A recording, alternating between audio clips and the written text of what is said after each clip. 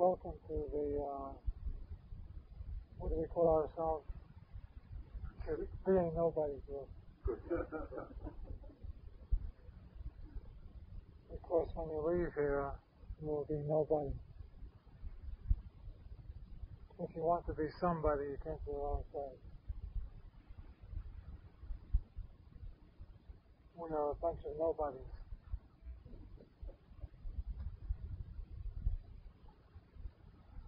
How many of you are here for the first time?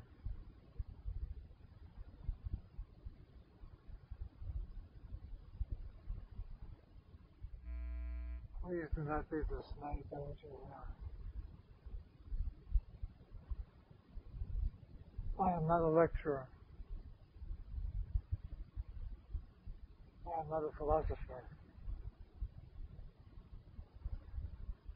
I am not a sermonizer.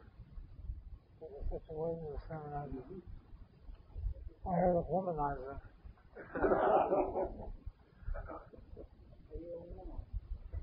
I'm not a sermonizer.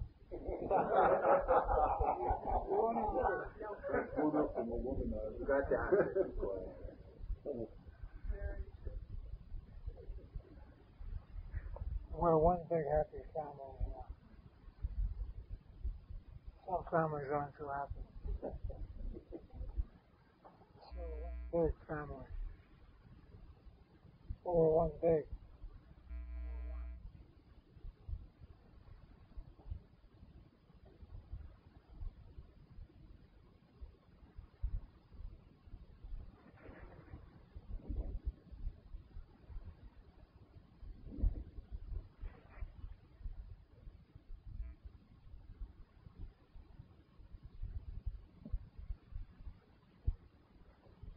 I want to thank most of you for sharing your Christmas and Hanukkah gifts with me.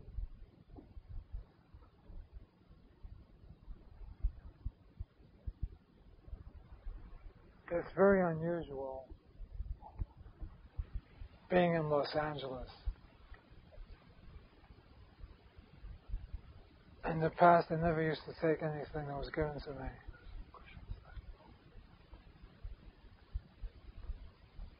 But since I got to Los Angeles, things have changed. Anyway, thanks.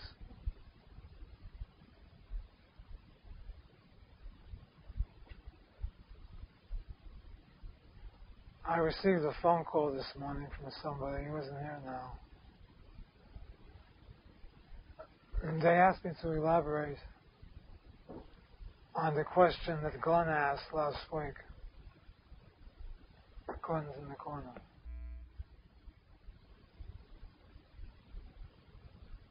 His question was, does a realized person, a sage, a Jnani, become angry? And I briefly touched on that. I was more succinct. Didn't say too much about it. Somebody wanted me to elaborate on that for some reason. It's an interesting question.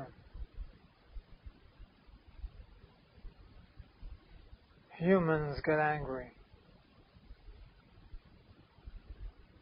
Therefore, when you've reached self-realization,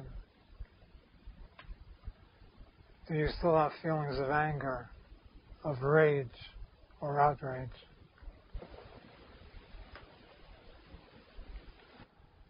A question like this is usually asked by a seeker or a disciple. A devotee couldn't care less.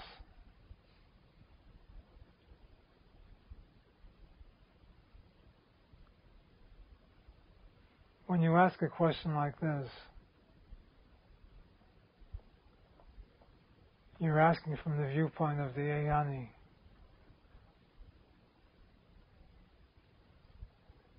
And there are different answers. It's very paradoxical.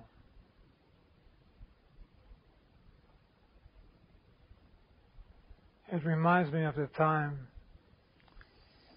I was initiated by Paramahansa Yogananda in self-realization when I was 17, prior to going to India to receive Ramana Maharshi. And during the initiation, I was on my knees and he put his hand on my head and he said, "Robert, do you promise to love me no matter what I do? Or no matter what you think you see me do?" I hesitated. I said to myself, what is he going to do? Is he going to kill somebody? He wants me to love him no matter what he does? But then I also realized that I didn't have all the answers. So I said yes. It's only by being around him 2 or 3 months that I realized what he meant. He reacted differently to different people, to different personalities.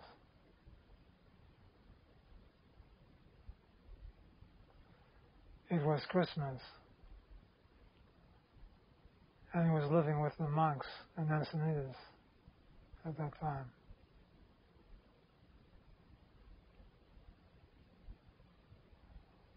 So I recall one monk came over to him and said, "Master," they called him Master, "may I go visit my family at Christmas time? I'll be gone for 2 weeks." He became very sweet and he said, "Of course you can. You should see your family, they miss you. Go and have a good time and come back in 2 weeks." Then somebody else came and kneeled before him and said, "Master, may I go see my family during Christmas?" He became outraged and started screaming at the monk and said, "How dare you ask me a question like this? Why do you want to see your family? They don't want to see you. Of course you can't go. Don't ask stupid questions. Go back to your quarters." This was the dilemma. Same questions, different answers. I consequently realized that he was able to read into the person exactly what was going on with each person. He couldn't possibly give the same answer to different people. He realized the first person had a loving family, and the first person had high self-esteem. So it wouldn't matter where that person goes. Their heart is always on truth, on reality, on God. But the second person had a low self-esteem. And if he left, he would be dragged by the powers of Maya back into reality, of materiality, that is, the reality of materiality. And he probably wouldn't even come back again. That's why I gave that answer. And so it is with the answer that the question that Glenn asked.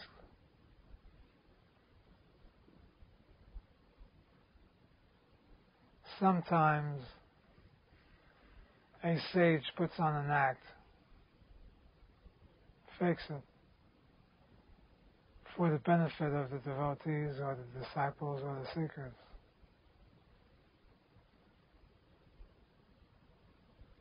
It's necessary.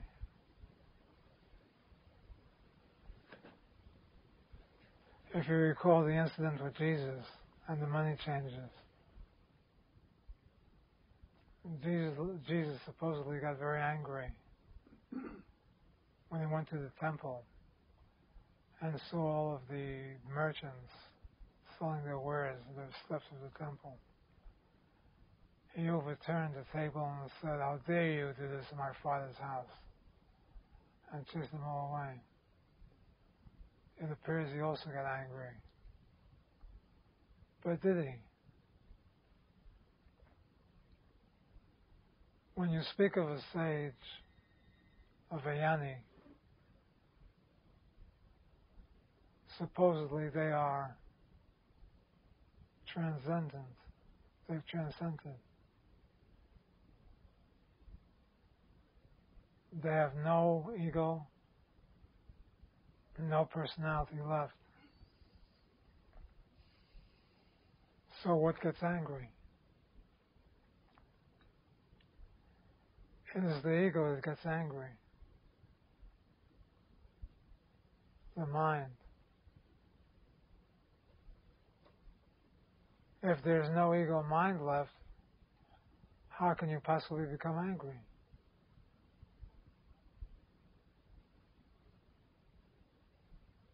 Therefore, a true sage, a Jnani, can never really become angry, for he doesn't have the mechanism to become angry again. It's been transcended.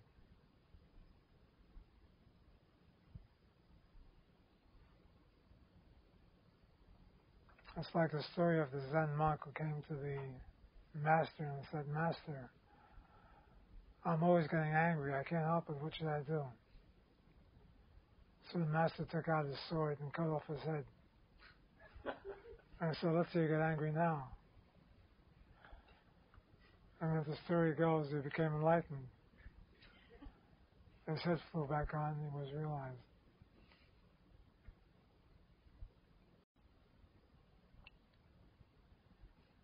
There's no one to become angry. Think about yourself.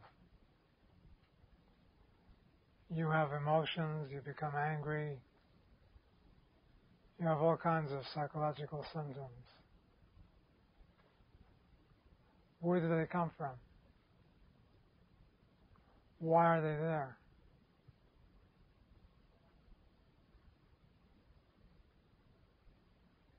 You have to ask yourself,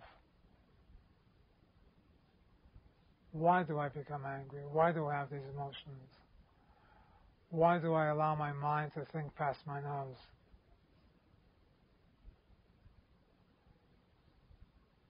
I'm responsible for my own life. That's what you should talk to yourself. If I have all these negative emotions, how can I possibly function in the world? I blame others. I see the faults of others. I'm always judging. I'm always criticizing. Am I right? Even though if I appear to be right, I'm wrong. I'm wrong simply because I do not understand the universe. I usually get angry because things are not going my way. The world is not turning the way I want it to. So I criticize, I judge. For I believe things should be this way instead of that way. I believe people should do this instead of that. I believe this person should be this way instead of that way. Why do I believe this? This is the way you should talk to yourself. What is it that's in me that makes me this way?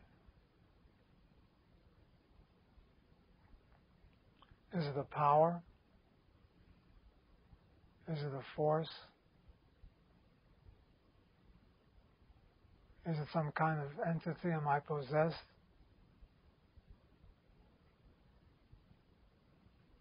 Actually, who am I? Who am I with this great temper? With this anger?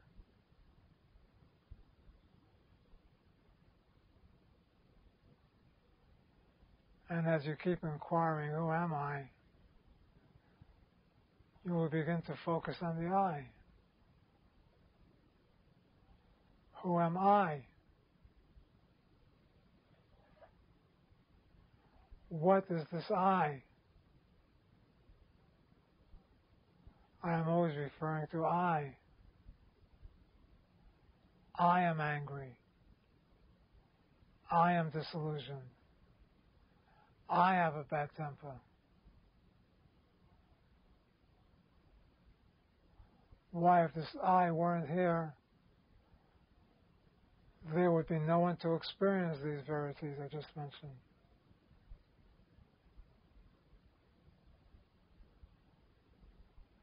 So what is the source of I? The problem really isn't the temper or the anxiety or the depression. The problem is the I. It is the I who has this problem, not me.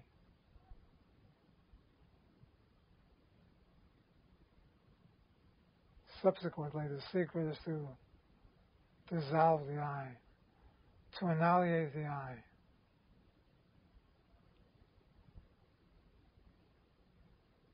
For I reason out that if the I is destroyed, there will be no one left to get this problem.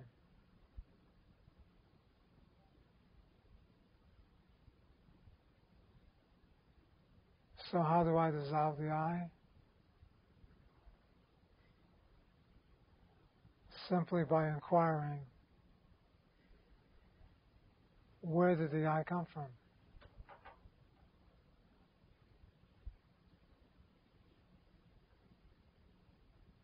I wake up, I say I slept. I had a dream, I wake up, I say I dreamt. I am awake, I say now I am awake. I feel depressed, I say I am depressed. There is always I. Reasoning will tell you that all of your troubles are attached to I. The troubles have no validity by themselves. The disappointments, the disillusionments, the anger, the temper, they have no validity. It is the I that appears to have validity.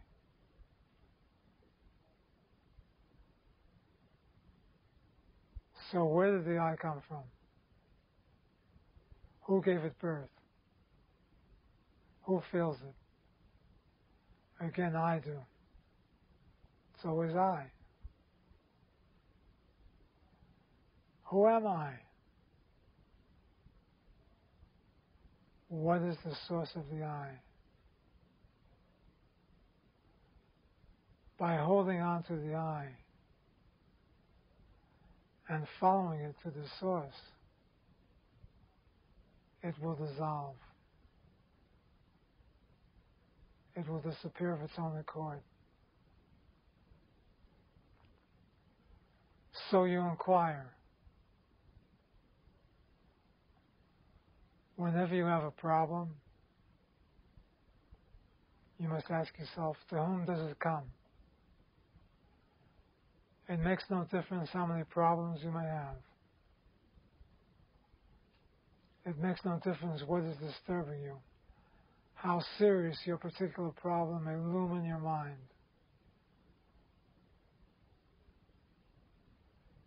The method is always the same.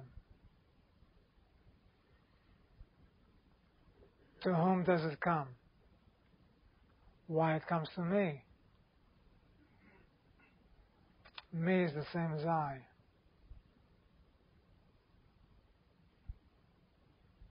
You hold on to the me, or you hold on to the I. You do not concentrate on the I. You concentrate on the source of the I. But you hold on to the I like you're holding on to a rope. You're climbing down to the end of the rope. And every time you say to yourself, who am I? Or what is this I? You're going deeper and deeper within yourself.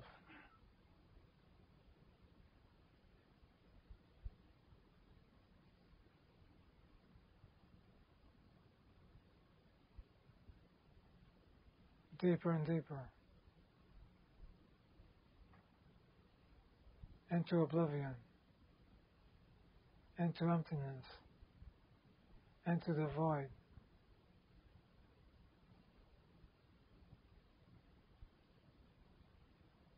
As you repeat, who am I? The space between the thoughts, who am I, becomes greater and greater.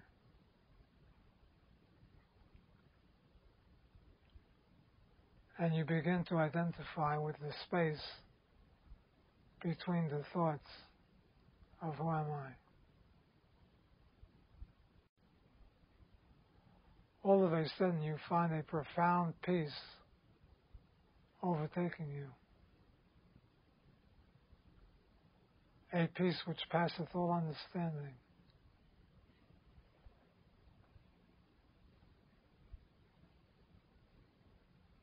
This is not a peace that you've known before. It's different.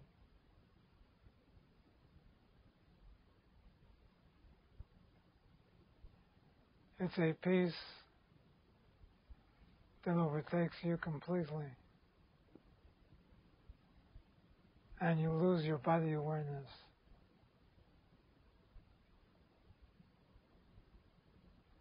It has nothing to do with the things of the world. It's a blissful peace.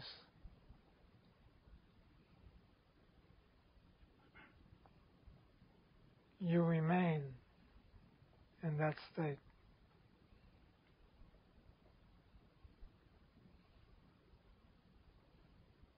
Included in the peace is a feeling of immortality.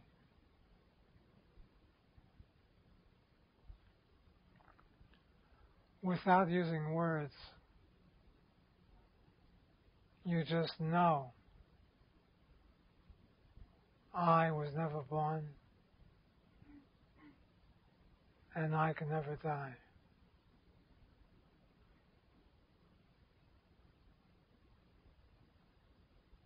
It's as if you just studied a course at the university for 5 years. You're so sure of these things. You just know that all is well and everything's unfolding as it should. There is nothing wrong anywhere.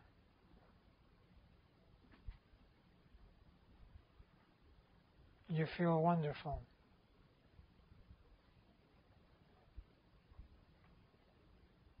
You have become yourself.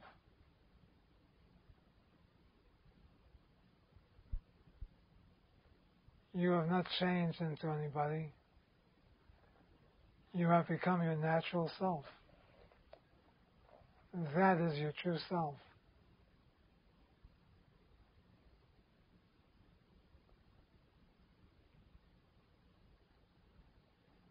This feeling never leaves you. It is always with you.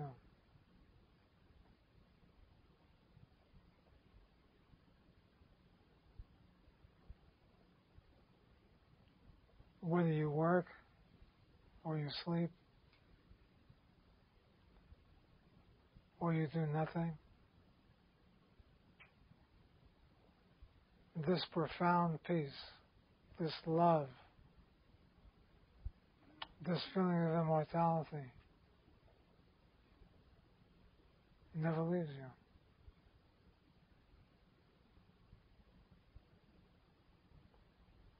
The question arises, who is born? Who dies? And the answer comes, no one.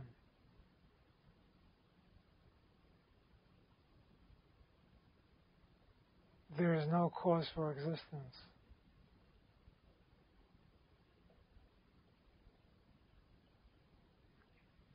Existence is not real. You just know this. Whereas before, you were identifying with the material world. The material world was real to you. But now you just know. You have just become infinity itself.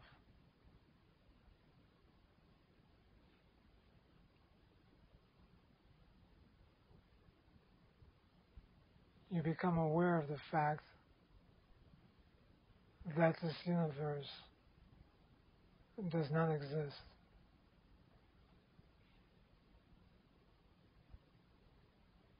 And something tells you further that the universe exists as if in a dream.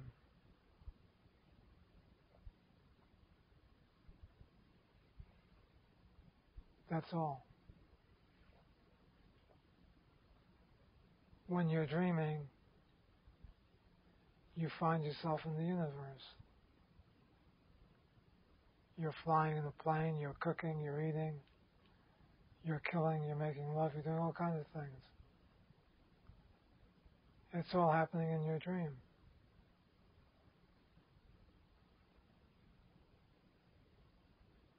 It seems so real. If anyone comes and tells you you're dreaming, you refuse to believe them because the dream appears very, very real. Then you wake up and you're back to the waking state, which is just another dream. In any event, you are aware of all these things instantaneously. And no one can ever tell you again that the world is real. You are unable to explain it,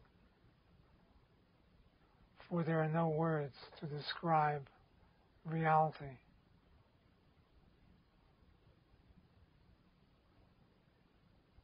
You just know.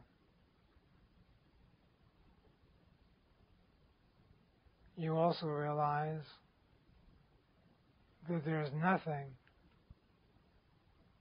in all this dream world that can possibly harm you or cause you unhappiness.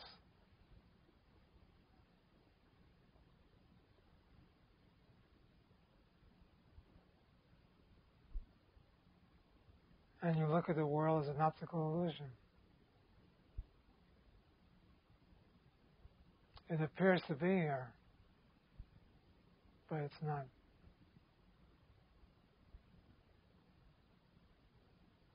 You consequently stop reacting to person, place, or thing.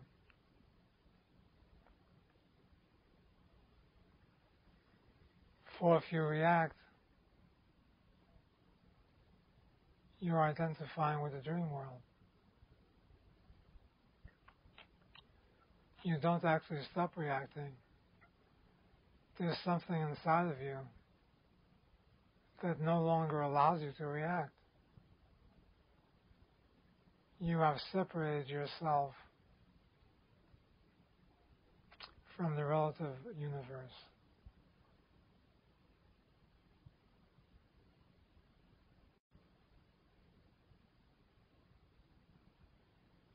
The question is, why do you want to become like this?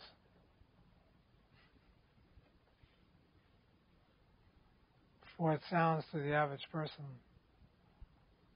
like you become a babbling idiot.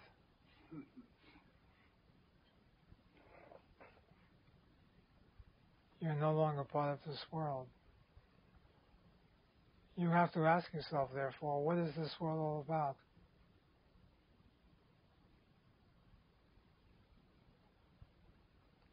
This world is a world of constant change. Look at my body. I am not the same person I was 10 years ago or 20 years ago. I've changed completely. And I'm getting older, and the body will die sooner or later. What am I working for? Why do I do all these things I do every day? Why am I so concerned with this life and this person and that person and the world situation? I do not understand anything.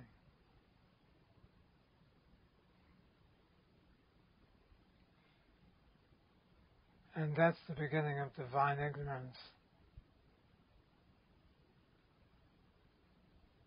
You realize that you do not know what anything is.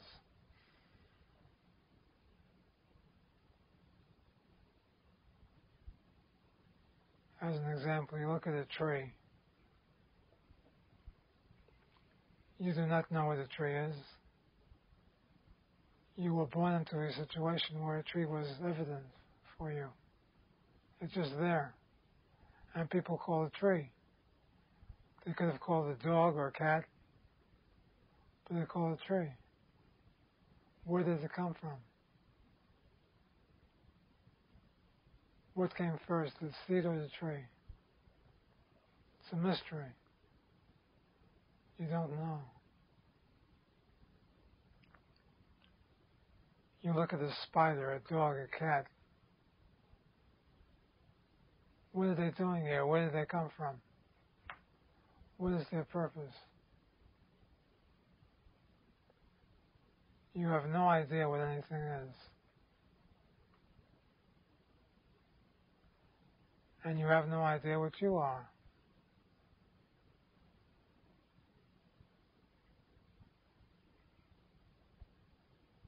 Therefore, you no longer condemn, you no longer hate, you no longer judge, you no longer find fault, and you no longer try to change anybody. You leave the world alone.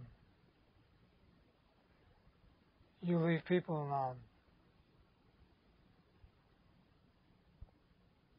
You leave everything alone.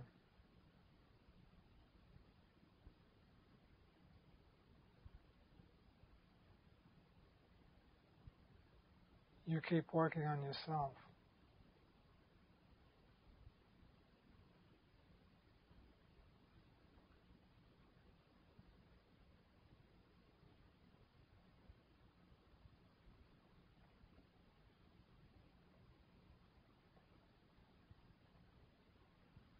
What are you doing with your life?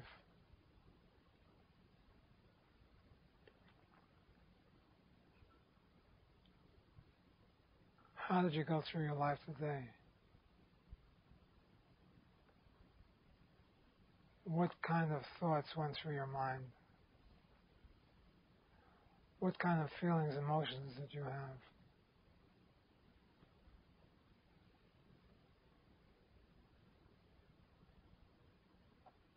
You have to begin somewhere. Instead of identifying with your emotions, your problems, begin gradually to change.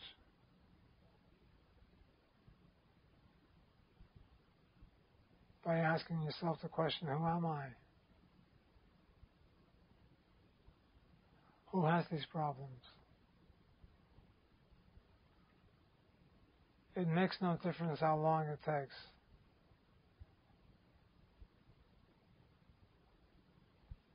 Time and space do not exist. They appear to exist.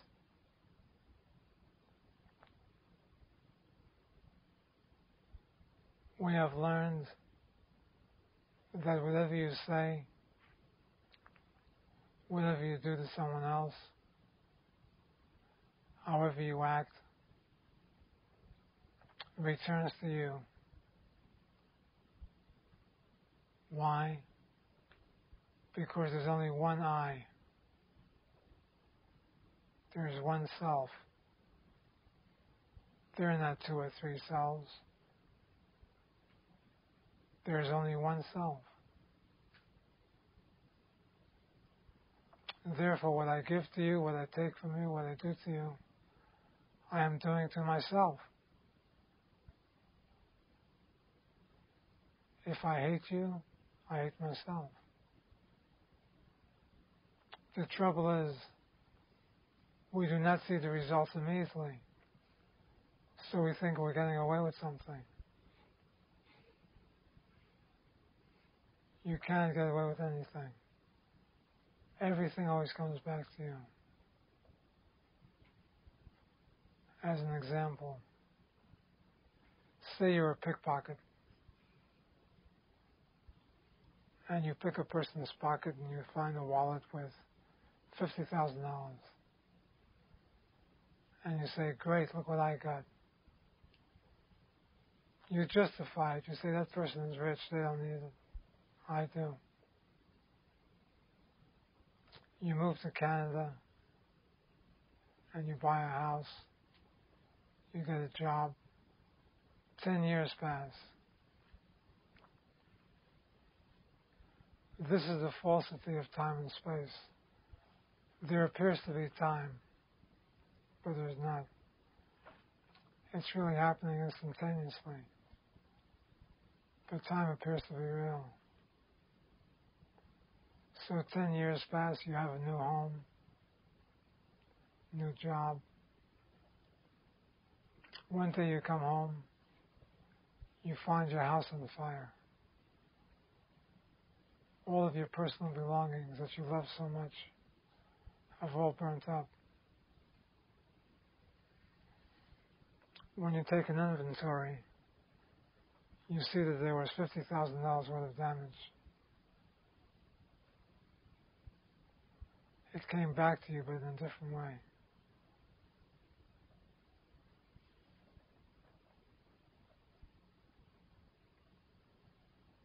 When we understand these things, we stop playing games and we get down to spiritual work.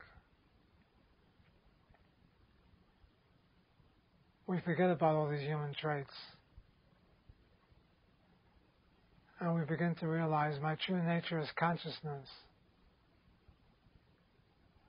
I am absolute reality. I am pure awareness, ultimate oneness. This is my real nature. And even if I do not feel it right now, I am going to work on myself continuously. Even if it takes me 10 million lifetimes. I will work on myself diligently and do what has to be done until I become free. The rest is up to you. Now let's chant together. Shri Ram, Jai Ram, Jai Jai Ram. After that talk, I will ask you the question, does a sage get angry? What do you say?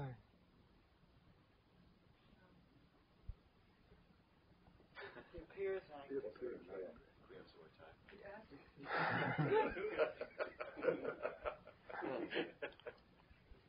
It doesn't get anything. You're on the right track. It depends on who's doing the same.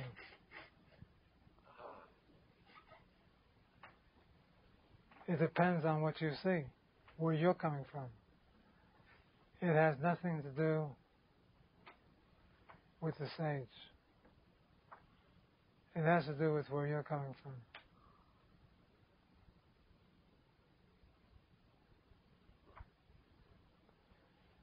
It's like the old Buddhist question. If you see a flag blowing in the breeze, is the breeze moving the flag or is the flag moving the breeze? What's the answer? It's your mind moving. That's it. Exactly. So it is with everything else. If you see a sage becoming angry, it is your mind inventing all this. The whole universe is a projection of your mind. So is everything that you see. How about, Robert, a bus is coming down the street. I'm just quoting what I've heard. You step in front of that bus. Where'd you hear it from? I read it. I heard it someplace. I don't know. I'm sure it's classic. Everyone, I'm sure, has heard it. Is the bus real? You know what's going to happen. You step in front of a bus or a car. So what'll happen? Well, reality will wipe you out. Physically, the bus will destroy the person. So you say reality will wipe you out. Well, let me ask you. Say you're having a dream, and in that dream a bus hits you and kills you. Are you wiped out? I'm not talking about the dream. But say you're having a dream. In the dream, yes. In the dream you'll be wiped out, but you will wake up the next day. So how about the dream? How about when you wake up from this? Wake up when? From this world. I'm not talking about that. I'm talking about physical, actual reality. That's what I'm talking about too. If I came into your world, if I came into your dream, Nate, say you're dreaming a bus is about to hit you, and I come into your dream and I say, Nathan, it's a dream. The bus is not really going to kill you. So you will talk to me just like you're doing now. You'll say, Robert, you're crazy. Look, there's the bus. It's about to hit me. I've got to get out of the way before I get killed. Well, I realize and then you wake up. However, I'm speaking about, you know what I'm speaking about. I don't want to start. Listen, who told me to walk in front of the bus? I'm just saying, if you go across it. No, if you step in front of, if you're walking across the street and you don't see the bus, or you do see it's too late and it hits you. I'm saying, that's what I'm saying. But if you're dreaming, the same situation is taking place, and you're talking just like you are now. I'm not talking about it. But then you wake up. I know what you're saying. There's an actual dream and an actual... Are you sure your body is real, just as you're dreaming? Are you your body? If someone were to hit me, I felt that. So were you in the dream. If I hit you in the dream, you'd also feel it. And you'd be talking to me exactly like you are now, but then you'll wake up. So, the reason for my talk today is to allow you to wake up and see that this is a dream. Okay, I'll go along with that. I'm not denying that. So why the question? The question is a denial. What? The question is a denial. He's waking up. That's why the question arose. No, I'm not waking up, not yet. Anybody got some water? Be the guest of the universe. Stay asleep as long as you please. Look, I feel like making a fool out of myself. No, you're not. Not to me. Well, pursue it farther. Who's the you that's making It's very, very, very simple. You have the same feeling in what you call being awake and what you call being a dream. You make a distinction between them. You call one. In the dream, you wake up the next morning. But in a bus, if a bus hits you, if you wake up, you'll be in the hospital if you wake up. No, you will wake up. You haven't woken up yet, but you will wake up. What happens to the stage?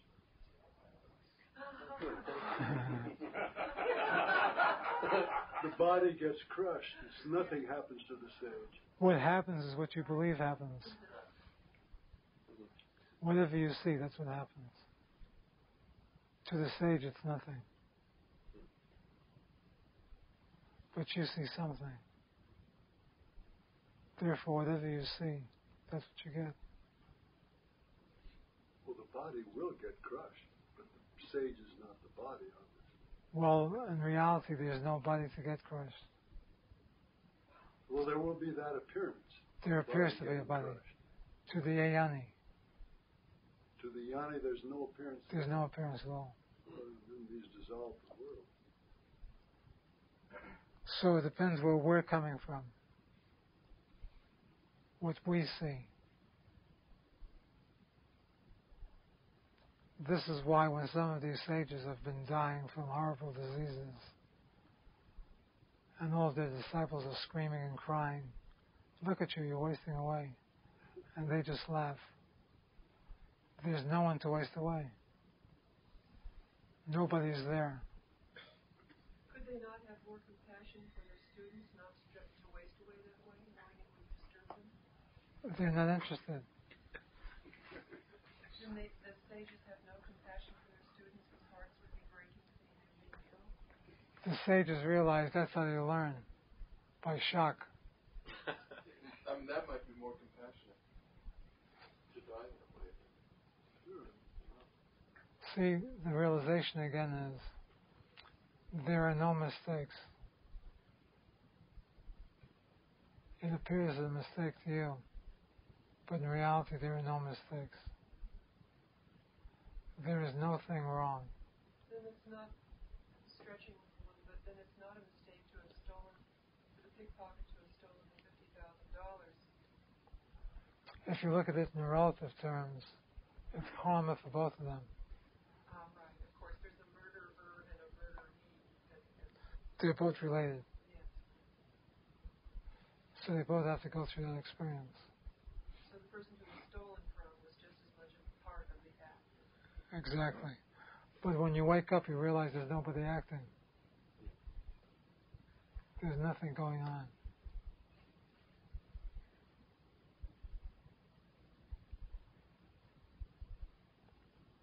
It's all an appearance. Like you're watching a movie. The movie has a beginning, a middle, and an end. And then you go home.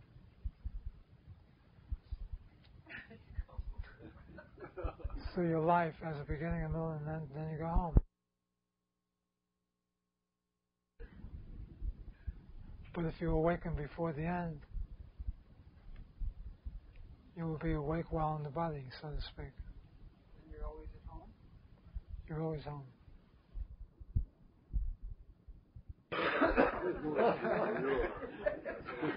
Especially once you want. The psychiatrist can't save you. All the psychiatrist can do is make you normal. Like everybody else. Normally insane. That's true. Normally asleep. This is why no psychiatrist or psychologist has ever really helped anybody. They seem to help them for a while. But they've got worse problems than they've had before. The problems never stop. Why? Who can tell me? As long as there's an ego, there's a problem. True. You're dealing from the viewpoint of the problem. And you can't solve a problem that way at all. You have to deal from the viewpoint that you are consciousness. And follow the I. And realize I am that I am. And all problems will dissolve. You can't solve the problem because you think the problem is real. Of course. So never try to solve a problem with a problem.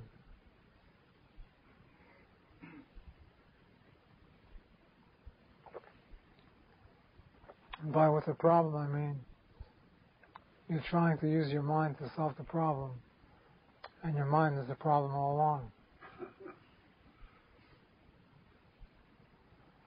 When the mind becomes quiet, quiescent, still, peaceful, calm, there is no problem.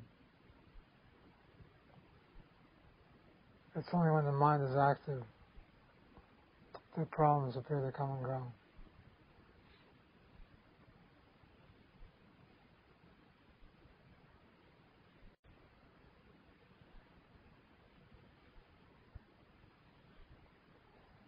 Well, what do you think?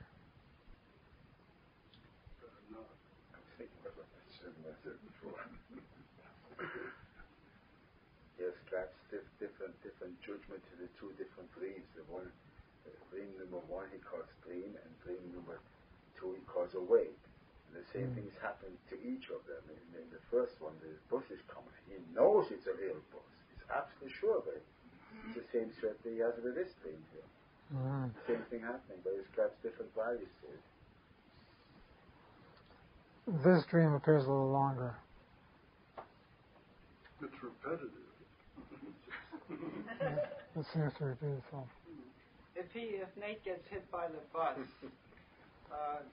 he will say. You like to talk about buses, huh? If Nate gets hit by the bus, he'll say, "I'm in pain. I got hit by the bus." But who is it? Who is it that is aware of the pain? Consciousness is aware of the pain.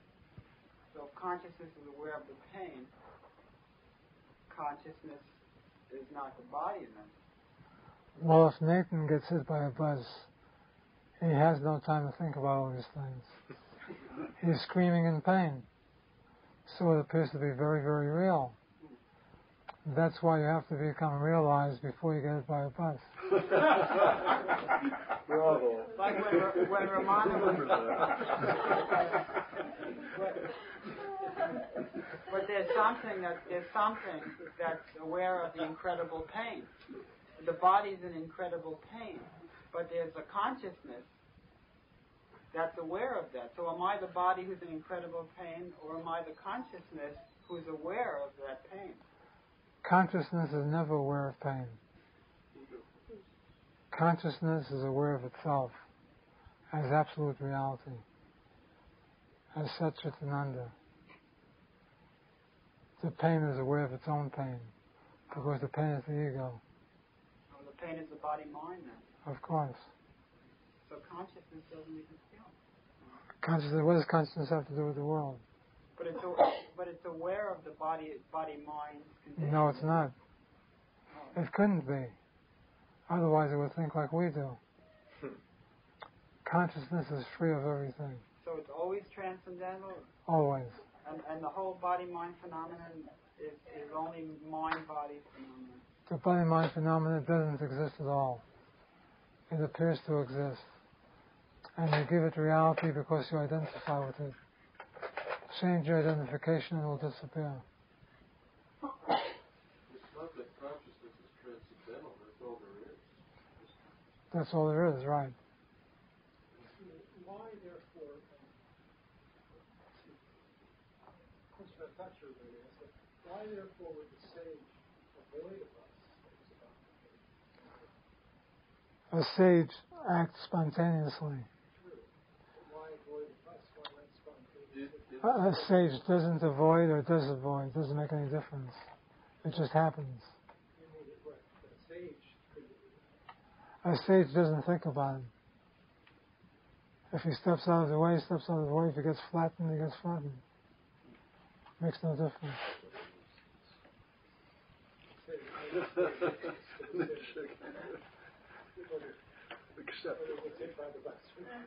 It doesn't matter to the sage. Doesn't matter. Ultimately, but what about in the moment? At the moment, it doesn't matter.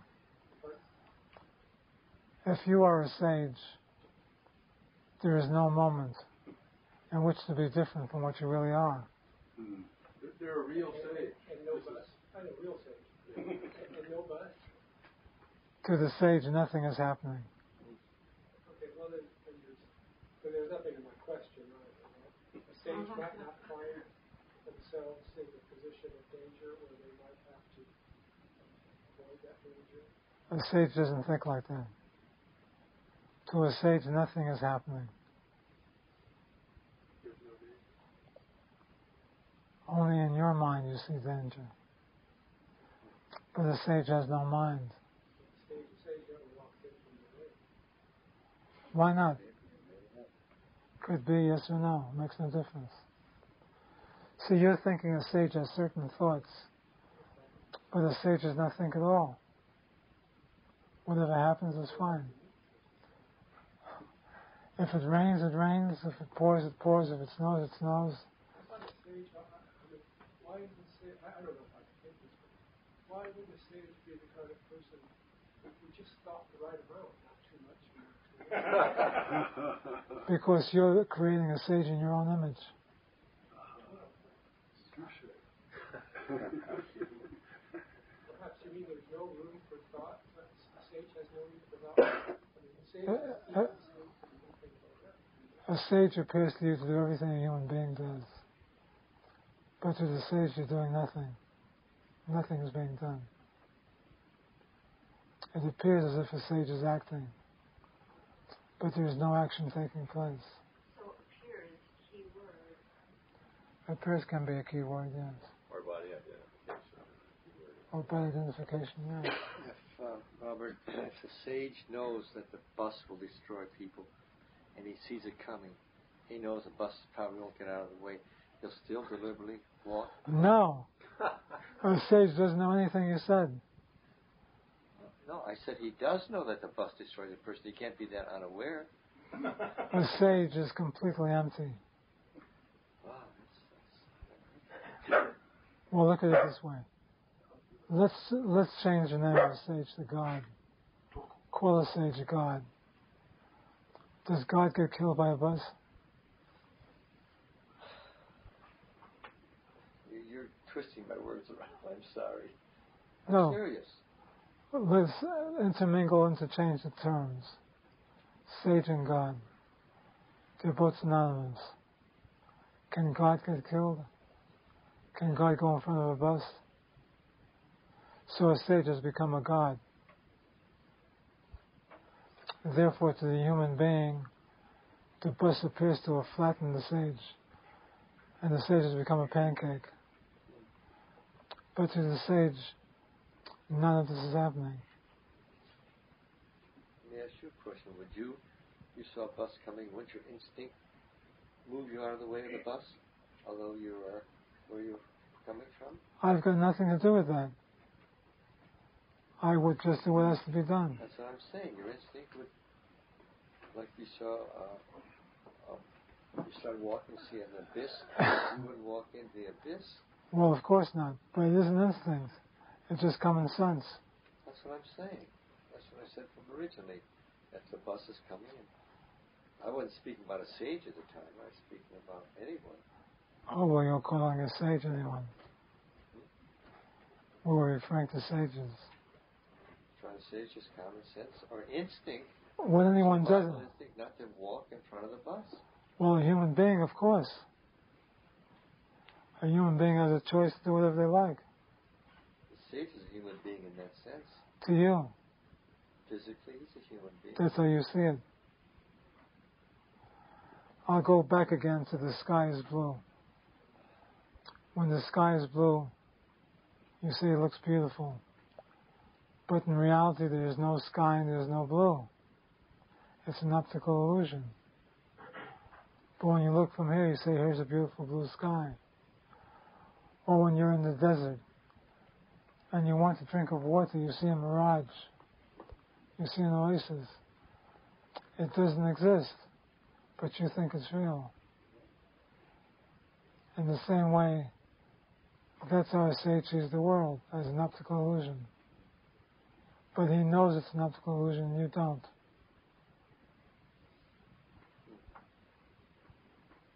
So it's sort of like being in Disneyland, where like this is one event we're in right now, and if you know it's Disneyland, you just enjoy it. If you get hit by a bus, that's just another ride that you don't get really too concerned about. If it happens to happen, that's just another attraction. Well, you can say that if you like. But to a sage, there's no coming and no going, and nothing is ever happening. I'm pursuing it. If someone told the sage that the bus could destroy his physical body, and he saw this bus coming, would he still persist? Why would he persist? He wouldn't then, because someone told him, excuse me, that the bus could destroy his physical body. Well, why would he want to kill his physical body? I'm saying, you said he's an illusion. I said if someone told him the bus was an illusion, but if they told him the bus could actually destroy him, then he wouldn't, from what the knowledge he has, he wouldn't walk in front of the bus. You're saying he would. No, I'm not saying he would. I said it makes no difference. It doesn't make any difference. Even if he knew what would happen, it still would make no difference? It would make no difference. Maybe a sage would be helpful at this time. Define what sage means. Both of you can have one understanding of the term and get this clarified.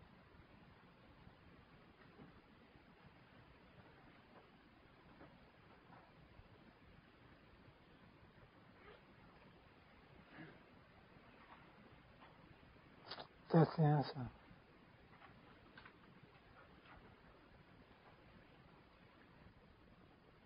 The sage is silence.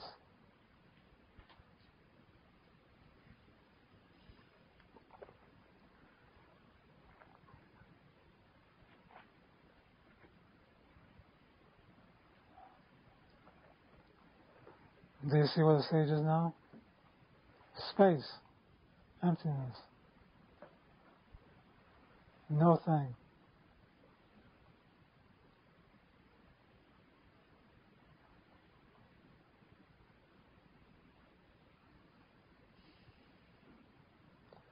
If you define what a sage is, it's not that.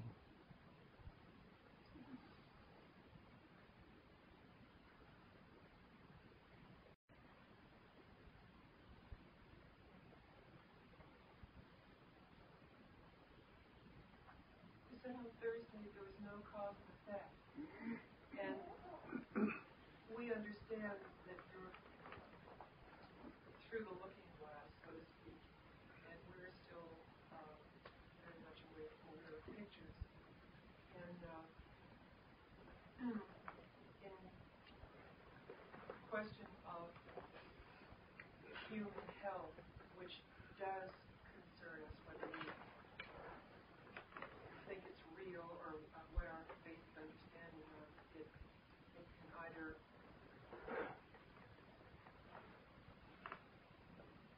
with our values, basically I would say most of the people in this room have the value that it's better to be healthy than to be sick.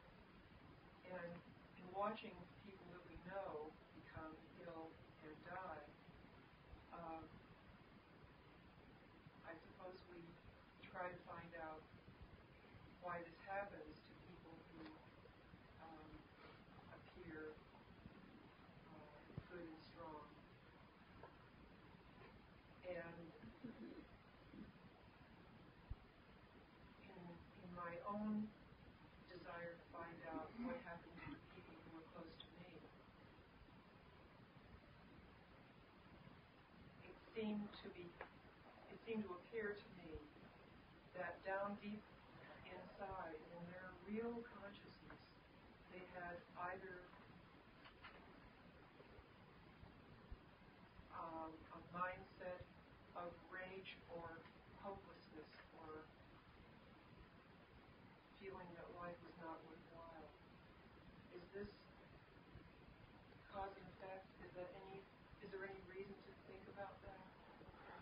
You're speaking in relative terms, and that's part of the relative world. So if you're identifying with the relative world, you've got to do everything you have to do to take care of your body, your health, and everything else. But that's in the relative world. But is that not wise for us, Robert? Of course. As long as you think you are the body and your mind, and you have to do everything you can to take care of yourself. So you eat right, you exercise, you take care of yourself. But once you understand who you are, everything changes. But is it not so that people who, could one even say, make themselves sick? Well, of course. In the relative world, you can do anything. You can make yourself sick, you can make yourself well, you can kill yourself, you can make yourself the healthiest person on earth. Whatever you like to do, you do. It's all part of the world's greatest health insurance to realize that. It's all part of the game. It's all cause and effect. But you have nothing to do with that. Your real self is beyond that. Your real self is beyond time and space. But even the understanding of that would affect us on the what do we call it? The relative world. On the relative plane. Well, first understand that and then ask me if it's so. I'm sorry, I lost the thought. First understand what? That you're not real. Yes. I believe that. That's not good enough. Is another step. When you understand your true reality, there will be no question like that. The question is only for the Jnani, or the person who does not understand. There are two words that I Jnani and a Jnani? There are two Jnanis. Is it an Jnani or? No. A Jnani is the opposite of Jnani. Jnana means wisdom, infinite wisdom. So a Jnani is ignorance. I see. Well, more or less. Missing. Ignoring. And there's yarn in the morning.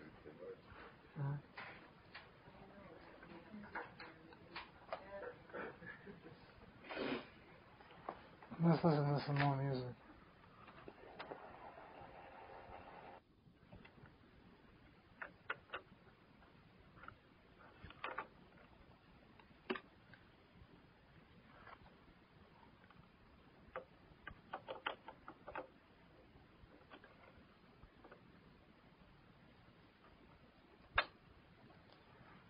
Feel free to continue asking questions. Whatever's on your mind. I guess someone could read the poetry I just saw in today's newspaper.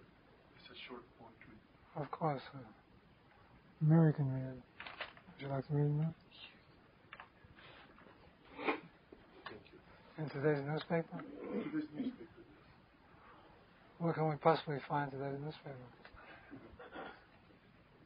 This is called Petition for Nuclear Freeze by Mary Tall Mountain.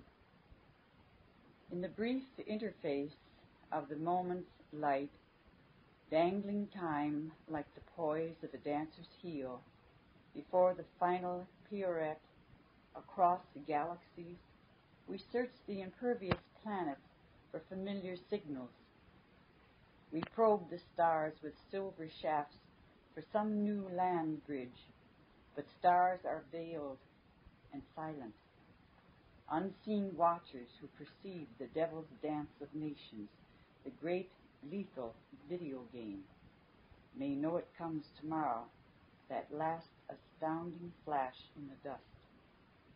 We will not have time to go the path of Atahualpa, emperor of the Inca. He shall leave no seals like his to mark our fleeting presence, only the feathers of our fiery selves, sunken to ashes, blown on implacable winds. From the light on the 10th wall, American Indian Studies Center. Thank you. We have enough trouble with Satchitananda, now we have to know Atahualpa.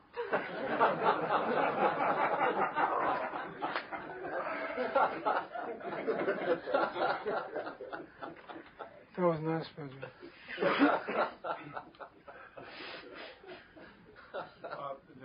The reason I wrote the poetry, I was reading a book, astronomy book, about the high temperatures of the star. It's something we can even imagine to measure, and such amount of power really shook me, thinking about the power of the universe and what we really are, Yes. and our potential to understand anything around us. Sounds like we really didn't have any chance to do it, right? Of course, when you understand that the whole universe is an emanation of your own mind,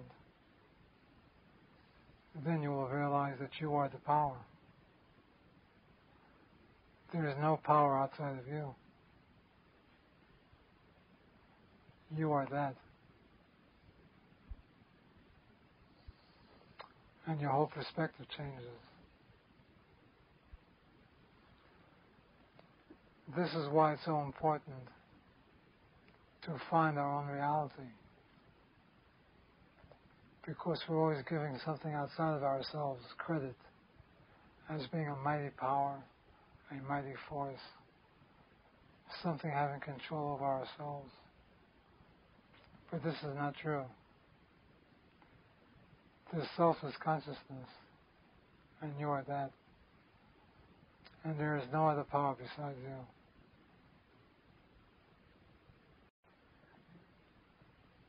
Could I read something? Of course. This is something I just wanted you to read first. This is in English, so I can understand.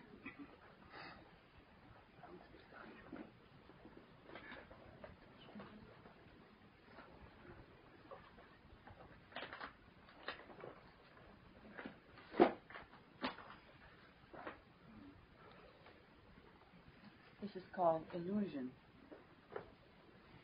God and I in space alone, and nobody else in view. And where are the people, O Lord, I said, the earth below and the sky overhead, and the dead whom I once knew? That was a dream, God smiled and said, a dream that seemed to be true. There were no people, living or dead. There was no earth and no sky overhead. There was only myself and you. Why do I feel no fear, I asked, meeting you here in this way? For I have sinned, I know full well, and there is heaven and there is hell. And is this the judgment day?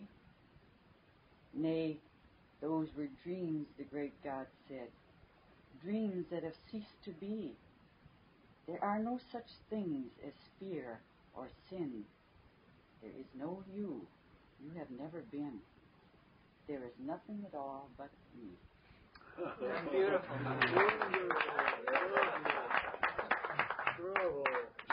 Who is that? Thank you, Robert. Who wrote that? That's called, I was just giving it to Robert to see if he'd like to have it here. Robert, yeah, we'll just tell it. It's called Illusion by Ella Wheeler Wilcox. Oh, Isn't that beautiful? I had it sent to me. Really beautiful. Yeah, that's right on. I know it. I just when that's I read it. Sounds just like Robert. I know it is. Oh, here, can I read one other thing? sure. Sure, keep going. No, these I had Xeroxed off. These are beautiful too. This is called The Rules for Being Human. Did you make enough for everybody? Yes, I made 25 copies of those. I didn't make the others because I didn't know if Robert wanted that too. But I made 25 copies for these. It said, the first is, you will receive a body. You may like it or hate it, but it will be yours for the entire period this time around. Number 2, you will learn lessons. You are enrolled in a full-time, informal school called life. Each day in this school, you will have the opportunity to learn lessons. You may like the lessons or think them irrelevant and stupid. And 3, there are no mistakes, only lessons. Growth is a process of trial and error, of experimentation. The failed experiments are as much a part of the process as the experiment that ultimately works. And 4, a lesson is repeated until learned. A lesson will be presented to you in various forms until you have learned it. And when you have learned it, you can then go on to the next lesson. And 5, learning lessons does not end. There is no part of life that does not contain its lessons. If you are alive, there are lessons to be learned. And 6, there is no better than here. When your there has become a here, you will simply obtain another there that will again look better than here. And 7, others are merely mirrors of you. You cannot love or hate something about another person unless it reflects to you something you love or hate about yourself. 8, what you make of your life is up to you. You have all the tools and resources you need. What you do with them is up to you. The choice is yours. 9, your answers lie inside you. The answers to life's questions lie inside you. All you need to do is look, listen, and trust. And number 10, you will forget all this. That's it. That's great. Could you comment on number 5? Learning lessons does not end. There's no part of life that does not contain its lessons. If you are alive, there are lessons to be learned. That's on a relative plane. Very much so. So has Jnani learned all the lessons and he has no more lessons? No, there never was any lesson. By definition. That's what you just said. You want to pass them around? Are these, Robert, are these directed to the ego? To the ego, yes. Yeah? They're for the ego. They are for the ego. If you have no ego, what do you need this for?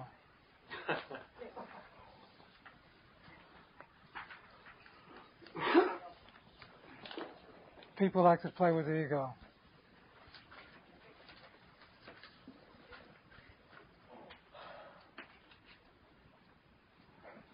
We like to play hide and seek. We hide the ego and then we find it. And we go on like this again and again. Until the ego disappears.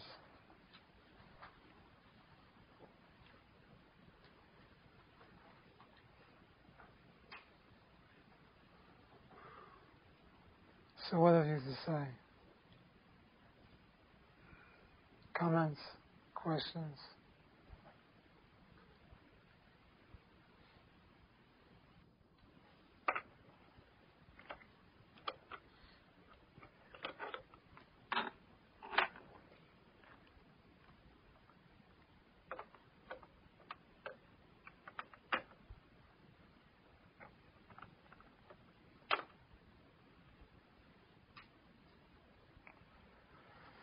Is there anything else you'd like to say? Or a question, comment, whatever you like? I'll say a comment. Two comments. One, I notice that some of us have something to say. The majority of people apparently, which is okay. Don't say anything. The other thing is that I've been coming to many groups for many years, but this, after this, and these are only words because I can't put it another way. But after this talking about the bus incident, it seems that Jnani is in a different world than anyone else, and that it's like with a woman, either you're pregnant or you're not. Either you're there or you're not, and there's nothing that anyone, you or the ego, can do. In fact, I understand. And I'm only quoting things that I heard. I'm not that smart or brilliant to say what I'm saying, except quoting other people. There's nothing you can do. If it happens, it happens, which makes me feel a little sad. Because I guess I was under the illusion that maybe someday things would be different. Well, let me say this. Anyone who's achieved any kind of spiritual knowledge, whether they were born with it or it just came upon them, has worked for it in the previous life. Therefore, don't feel that there's no hope. Keep working on yourself. Do not look for results. Just like you have to go to the bathroom every day, you have to eat every day. Do spiritual practice every day. And don't think about it. You will be surprised what happens. Robert, isn't what Nate's saying just another name for humility, really? You can say that too, of course. And that's the best quality we could have. Yes. But do not think that it's impossible to obtain freedom and liberation. Because it's not. I take you under the illusion that it's impossible to obtain freedom and liberation. It's difficult for you. You can never tell. Do not think about it. Do the practice and see what happens.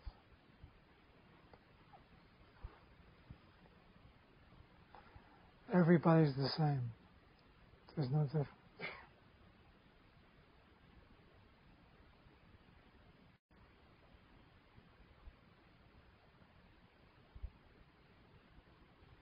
Is in any way we can avoid,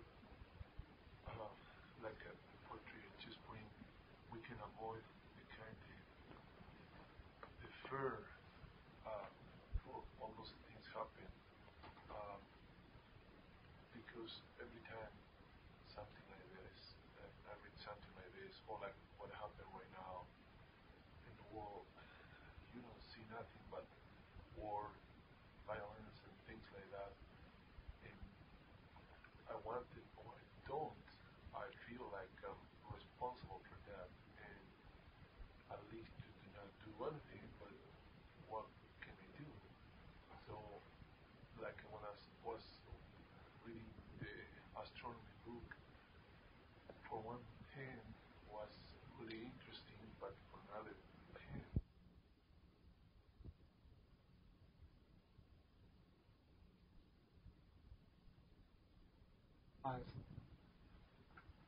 because when you become self-realized, you become omnipresent. Your self is the self of the universe. There are not two selves or three selves. There's one self. And when you realize your true self, you realize the whole universe as your true self. Your true self is harmony and bliss. Your true self is absolute reality. When you can see that in yourself, you will see that in everyone else. And you will see a different world. One of love and peace. So find yourself, and your feelings will change accordingly. Do you follow that? yeah. So, You are responsible for what you see. If you're seeing something you don't like, the way to change it is not by changing the condition. As an example, let's say we stop the war in Iraq and there's a peaceful settlement. 3 years from now there'll be another conflict somewhere else. And we'll have the same condition. And if we stop that, a couple of years later there'll be something else. It never stops. You cannot change a condition.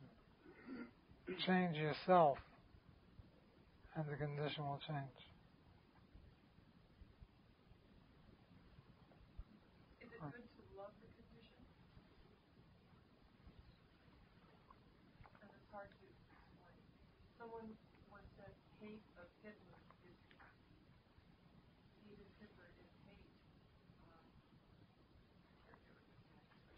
I understand what you're saying. In other words, to love, if we can really love Hitler easily. No. If you can't find yourself and understand the truth about yourself, then you have to love and hate. That's natural. You can't tell a person to stop hating Hitler and to love Hitler. They can't do it. It's impossible. Don't try. What if a person actually can love? No, you can't. You're just putting it on. Really? The only thing you can do is to change yourself. And then be ambivalent about it. Well, tell me that when you change yourself. When you lift yourself higher, you see a whole new universe. Everything becomes brand new. And everything is different. So you have to work on yourself and make accordingly make the changes within yourself. It's like the question Pedro asked. Do not try to love or hate anyone. Work on yourself. Transcend the world. And then see what you feel. So you're saying we're working on ourselves and perspective. Yes. Yes. And when you say the world, you also mean the whole universe, the star. Yes. Because everything is a projection of your mind. So by changing your mind, You're changing the universe. I know it sounds strange, but it's true. Then with our mind, we could actually disarm it. We don't look at it that way. You work on yourself, and Hitler becomes a part of yourself. And you see a whole new perspective. What you cannot see now. Now you have to change people. This is going to sound wildly ego-maniacal, I know. The reason I feel I actually can love Hitler, really, is because I know that in my earlier conditions, I felt such rage, I actually thought of killing my mother. I mean, I didn't actually really do it or anything, but there were times when I wished she would be dead. Why? Well, I understand my condition, and because I was fearful that she would hurt me. But now I love her, I adore her, I wish I could see her again. I completely understand her condition was what made her act that way. So I see that my feelings of fear and rage must be the same kind of feelings that Hitler has. I've come through that. I would wish the same for him. But he's dead. Well, I mean, for that kind of person, any kind of person. I'm using him as the worst example. That's very commendable. But if that person raped you or hurt you, you wouldn't think the same thing, would you? My mother hurt me, and I do feel that. Now you do. Yes. But before you didn't.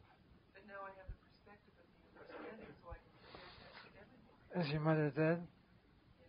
That's why you love her. But if she were alive, would you love her if she were alive? If she were alive, you probably wouldn't love her. It's easy to love somebody when they're dead.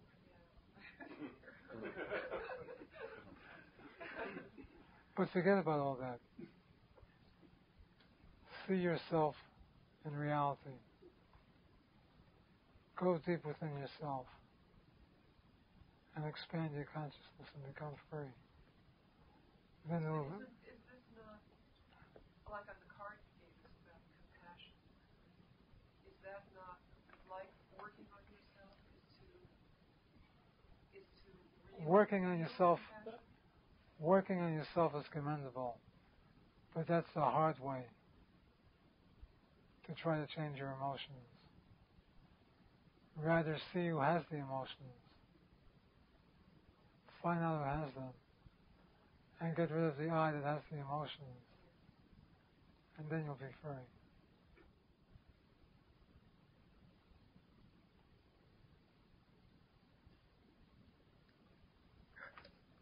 No.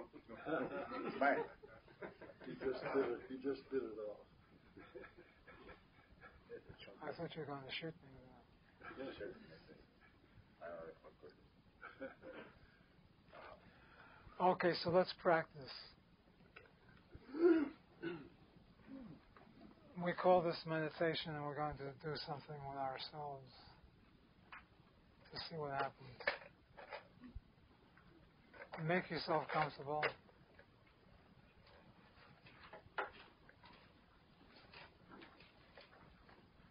You can close your eyes to remove obstructions.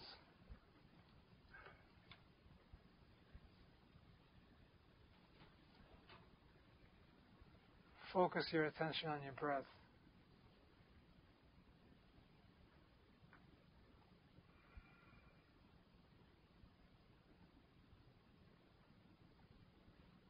Become the witness to your breath.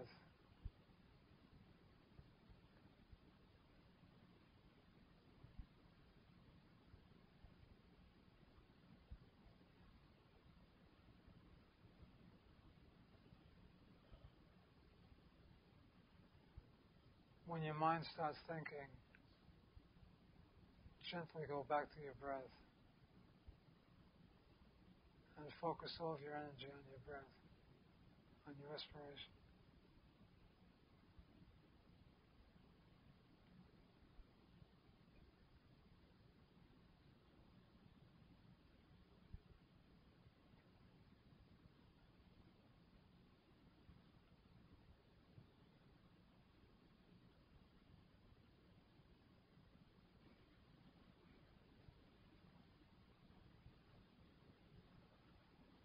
You are witnessing your breath.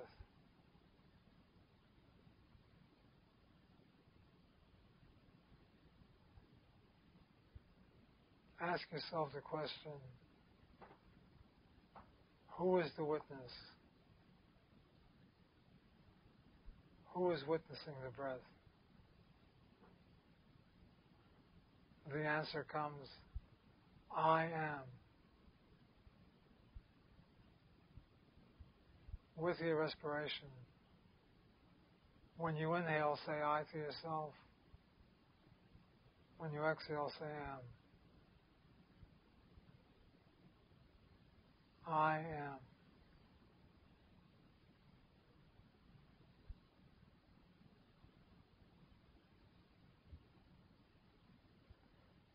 If your mind wanders, gently bring it back.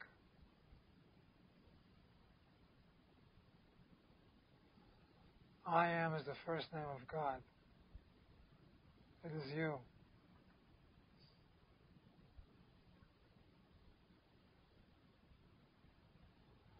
I am that I am. It is consciousness. It is yourself.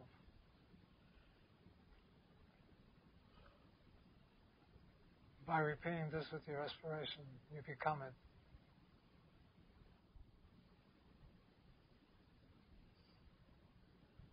Gently go back to I am.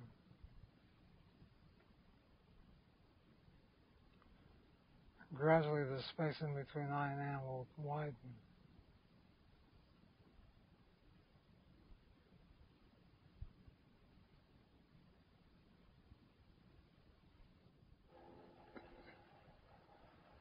Any further questions, comments, criticisms, answers?